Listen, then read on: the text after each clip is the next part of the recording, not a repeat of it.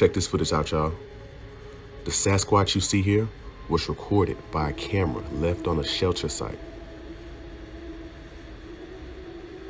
Massive creature. Keep watching, you'll see it just seamlessly pick up a tree log and just toss it.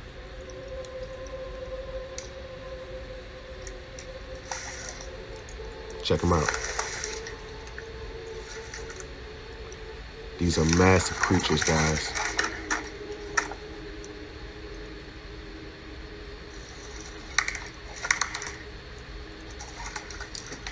Look how he's just tossing around those trees. This is 100% legit Sasquatch. And these creatures are everywhere. Look at that. No human can do that.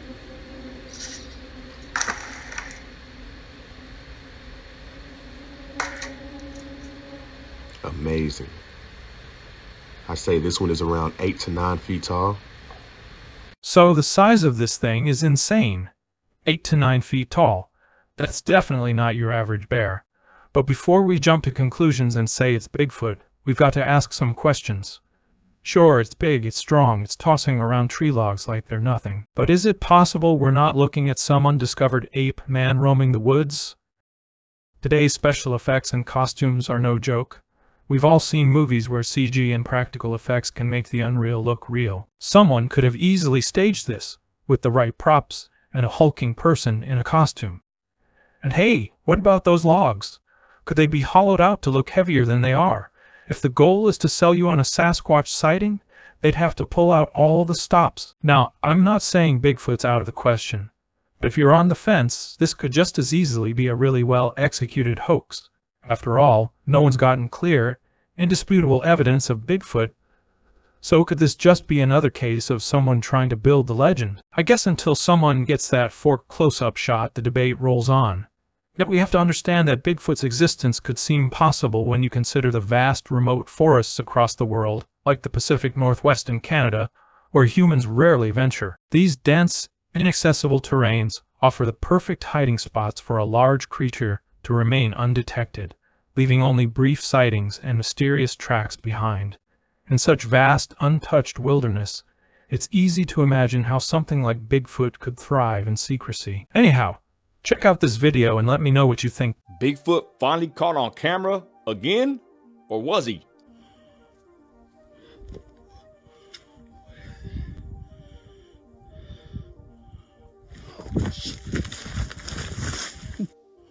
Let's zoom in on that, y'all. Now, this came straight from TMZ, Oklahoma City footage right here, ladies and gentlemen. They're claiming this is real. I don't know, but let's go ahead and zoom in. Check it out. So there he's just chilling, right?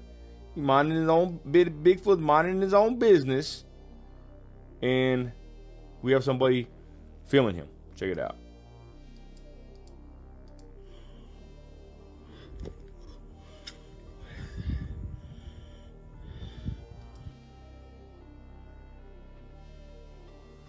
Kind of creepy if you look at it. What the hell?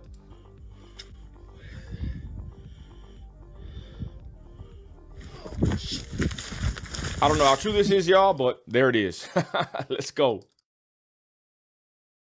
Imagine you're just doing your job and you're having a casual conversation with a woman. Miss Abigail, right? Everything seems normal. Until dispatch hits you with the bombshell. She's been dead for 2 years. This is easily one of the weirdest videos I've ever seen. Check out this guy talking to no one. Dispatch to 329. 329, go ahead. Yes, sir. Who are you talking to?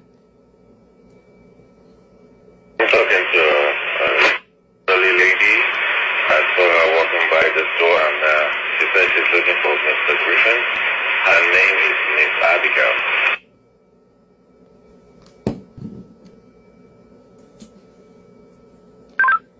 Did you say Miss Abigail? Yes, ma'am. She says she wants to see Mr. Griffin, and I told her that the canvas is closed, that she should come tomorrow morning, and she might see Mr. Griffin. Are you sure you're saying Miss Abigail? Like, she's been passed on for 2 years now. Come again with that, please? Miss Abigail she died 2 years ago. You mean you can't see the person I'm talking to? No, there's nobody in front of you at all. So who, or what, was he talking to? The fact that he's completely calm while chatting with someone nobody else can see, as if she's just another person passing by, is what really gets me. And when he realizes they can't see her, there's no panic, no freak out. Just this eerie acceptance. How did he know her name? And why was she asking for someone, Mr. Gresham, like she's got unfinished business? It's almost like she came back for a reason, caught in this bizarre Twilight Zone moment. I don't know about you, but if I were him, I'd be checking over my shoulder the rest of the night. And how would you go back to work the next day after discovering this?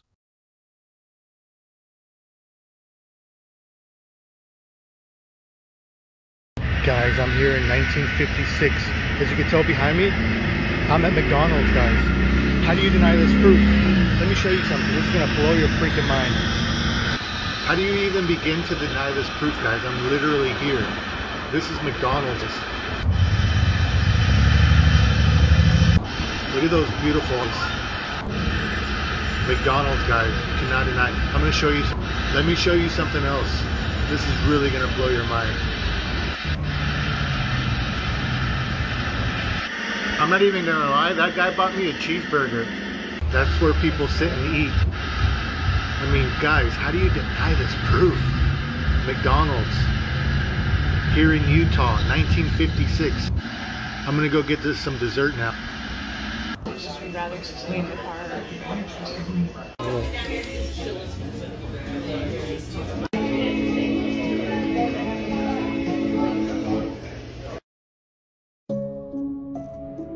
The world is changing rapidly, and with each passing day, it's becoming harder to separate fact from fiction.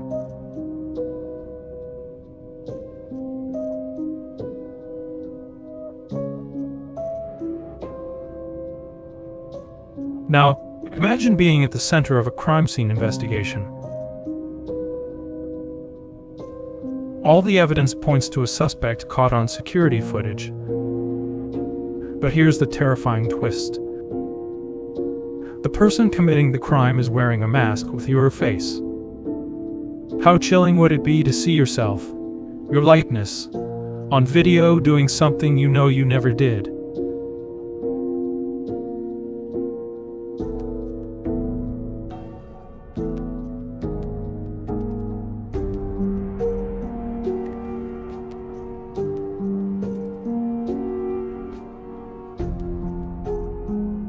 The lines between reality and deception blur, and suddenly proving your innocence in a world where even faces can be faked becomes a nightmare scenario.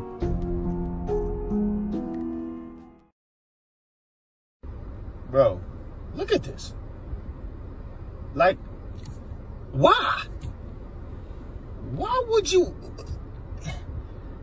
Bro, when I first saw this, I legit parked here and was like, yo, what is this for? It looks real. It looks dead ass real, man. And I gotta see this every morning. Bro, HOA, come on now. You always talk about me about my trash can. That is some scary. Look at that. Nah, bruh. Nah, I'm sorry. Nah, dog. I really thought this was a real girl or whoever that is. I ain't gonna look at the back seat now, though. I'm scared. This is one reason why October is so fun.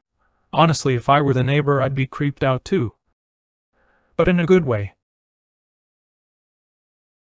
Living forever is a concept many of us dream about, imagining a life where time has no limits and every moment can be fully explored. The idea of endless experiences and the ability to witness the future is both exciting and deeply alluring. Yet, it also raises questions about what it truly means to live a fulfilled life. Well, check out this clip where Dan, the happiness coach, talks about recent scientific discoveries that bring us closer to making this dream a reality. Hey everybody, what's going on? I got some very exciting news today to share with you, and I hope you're as excited about this as I am. This article says, a groundbreaking scientific discovery shows that we can reverse death. And if you've been following me for any amount of time, you know that I've been talking about stuff like this. I've had a near-death experience. I've had a lot of experiences actually that show me that death isn't real, that this universe that we live in is actually a illusion or a simulation or a dream. But now this came out in 2022, the end of 2022. I have another article I'm going to show you too that came out this year. But basically what this is talking about, that we can reverse death. And they go on to tell this story about this child. So everybody knows about life support, right? And how life support can help people in a certain state in the hospital, right? And basically what happened is they kept this child alive for 5 years and saw her go through puberty.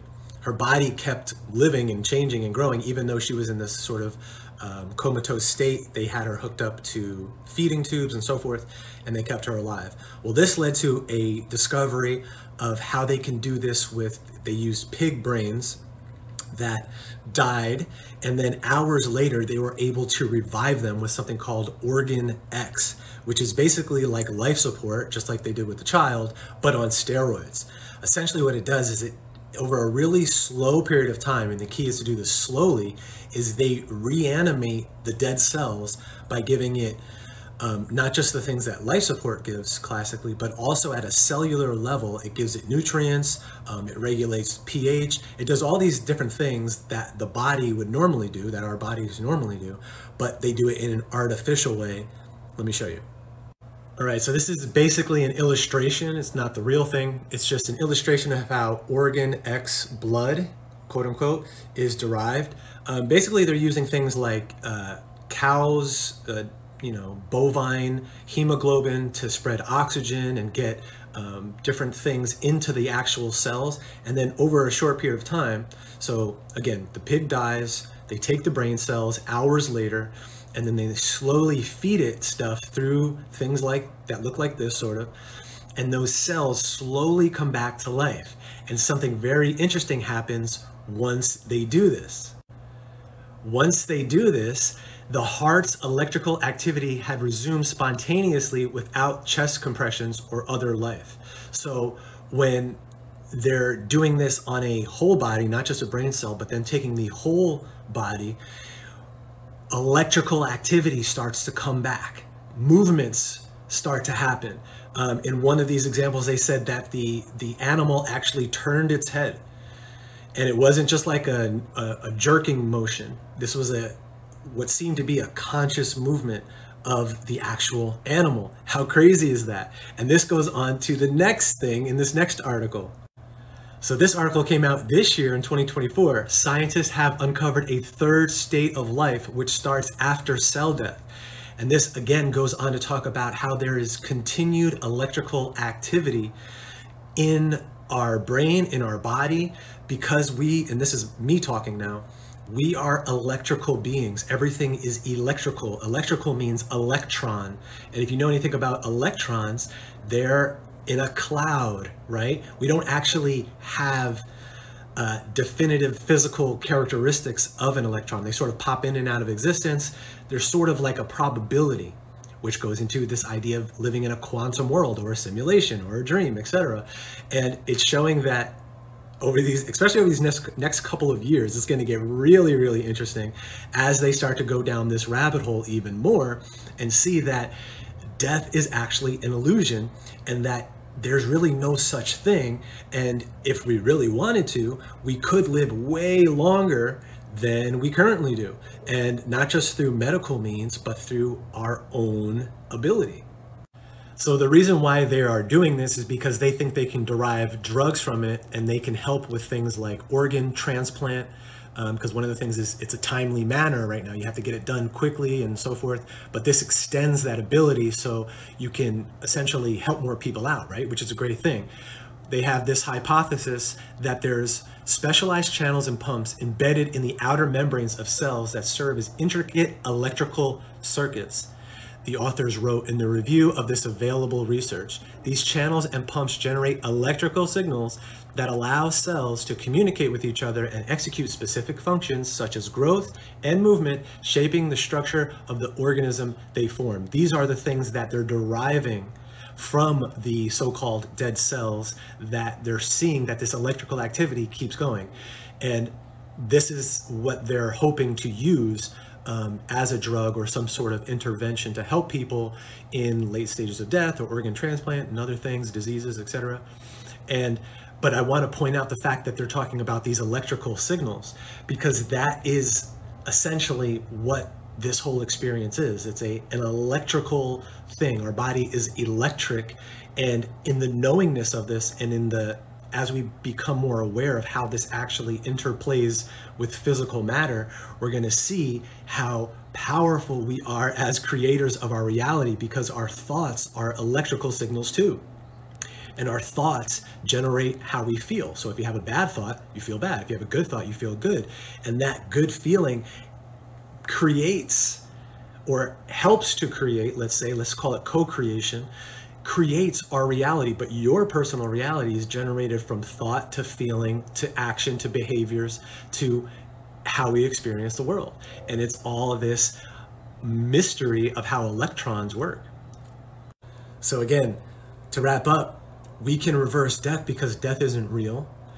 We're actually these spiritual beings, or these electrical beings, these energy beings. Energy is electricity, is electrons. And this is going to change the whole way that we see everything, because so many people fear death or are scared of it, or et cetera, et cetera. It's also going to extend our life because we're going to want to live longer and experience more things. But it's also just going to give us more of an understanding of who we really are, which is not just these human bodies, this flesh, but this consciousness, this conscious awareness, spiritual being that is here to change reality. We're not here to conform to the old ways. We're here to forge a new path. Let me know in the comments what you think about all this. As tempting as the idea of living forever may be, it raises deeper questions. Would immortality eventually strip life of its meaning? Part of what makes life so precious is its fleeting nature, the urgency to experience, grow, and make the most of our limited time. If we lived forever, would the moments that matter now lose their significance, becoming endless cycles of repetition? At what point does the excitement of discovery fade into monotony? Perhaps it's our mortality that gives life its purpose, reminding us to cherish every fleeting moment? This creepy video is going viral right now, and it comes from a user named Felicia. I'll tag it below. And after casually playing with her dog from the back porch, she swears that someone whispered in her ear. But not only that, her security camera caught the whole thing, and it's pretty unsettling. I'll play the full clip with no music, but let me know what you think.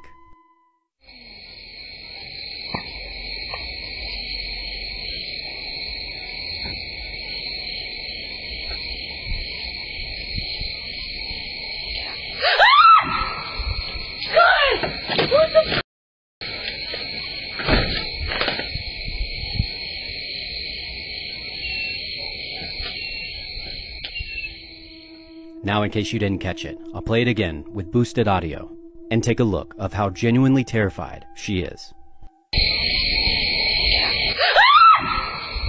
God! What the?